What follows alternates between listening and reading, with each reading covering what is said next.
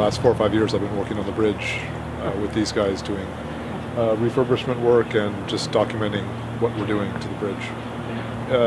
We just got about between 10 and 12 million pounds from Heritage Lottery and Welsh Government and City Council to do a full refurb of the entire bridge. And we're going to tent it, sandblast it, repaint it, replace all the structural steel that's defective, maybe some of the cables as well.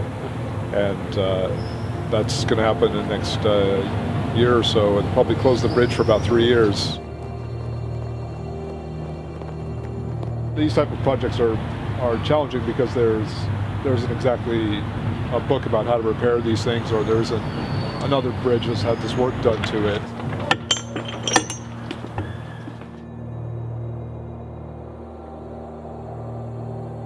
But our big jobs, like replacing wheels on top or working on the rails, it all has to be done off season, so it's quite cold and damp, and if it's blowing a little bit down here, you're guaranteed it's blowing like 40, 50 miles an hour up there. Yeah. The bridge basically requires constant maintenance because it's a steel structure in a maritime environment, and it just gets hammered by the elements, and you can just see little bits of rust and corrosion everywhere you look, and it all needs to be kept on top of.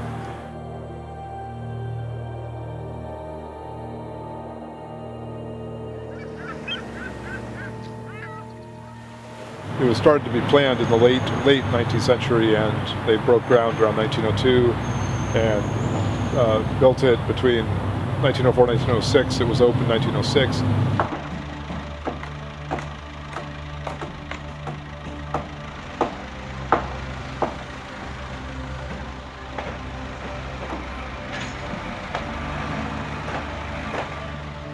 And amazingly, nobody died when they built it. The reason the bridge is designed in this way is that at that time, late 19th century, you had massive sailing ships, many masts, huge tall masts. The part we're on, the gondola, is suspended from the boom, and it just goes back and forth without ever really blocking the river, or if so, just for 30 seconds. So the ships can sail without a problem. However, what the ironic part is, as soon as they built this bridge, they changed the way they built ships from sailing ships to steamships. But the reason they decided to put it here was that steelworks down here, they needed a way to get all the workers and materials and all that from this propeller over to here. There were I think 19 or so transporter bridges made, and really all over the world there are only, I believe, 6 left in the world, and only a couple of those are fully functional, and this one is the most original.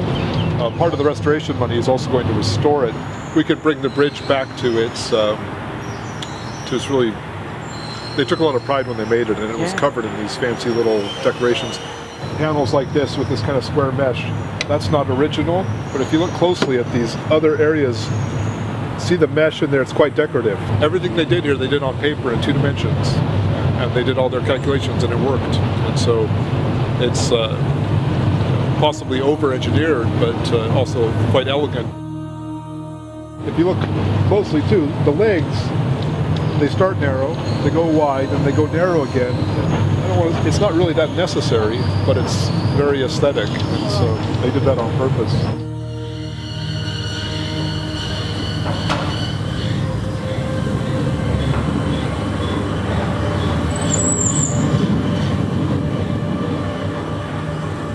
The gondola that we were standing on, that's suspended on cables from a traveler, and then just this cable moves the traveler back and forth to each bank. So that's all there is to it. But like I said, there's lots of moving parts, and it takes a lot of maintenance to keep on top of everything and make it run smoothly, and it should be very quiet when it runs. So anytime you hear a little squeak, you know you need to go up there and adjust something or put some more grease down. When it was in constant use, lots of parts wear out, and you'd have to have spares on standby, because there was a lot of pressure to keep the bridge open because it was a really active part of the city's infrastructure.